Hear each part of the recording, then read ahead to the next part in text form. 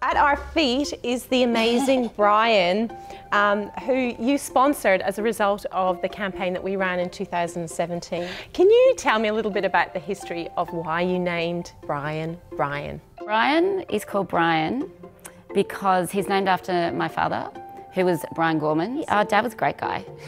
He's up in the heavens now, but he was a man with 4 daughters, no sons. So yes, he was quite a tolerant one. You have to wait for the shower, right? Yeah, he did have to wait for the shower.